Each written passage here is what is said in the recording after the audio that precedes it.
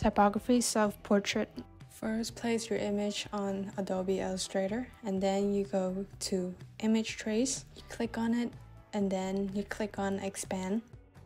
Now delete all the white spaces with your direct select tool. On your keyboard, hold Ctrl-T, select your fonts, resize your text, and go to your toolbar, find the eraser tool, right-click it, and select Knife tool. Hold left click on your mouse and swipe to the part that you want to cut. Make sure that you only cut simple shapes. Control open brackets to send your text to the back. Now direct select the part and the text, click on object, and then go to envelope distort. Select make with top object, and there you have it. If you came across this problem, just click on OK.